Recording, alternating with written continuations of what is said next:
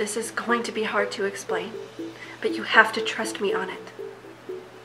Everything you've been told is a lie. Exactly what you think it means. Now I have to go in there and pretend that everything is all right with Susie. I have to pretend that I'm her mother and read her a bedtime story. Her mother rarely read her a story. Her mother is dead! What are you gonna do about it? Well, I believe God put you in front of me to make a choice. And by God, I believe I've made a great one. The times are changing, Mary. Soon everything will get better. I promise. Johnny, it's me! It's Charlotte! Johnny, why are you doing this? I understand where you are coming from. No, I don't think you do.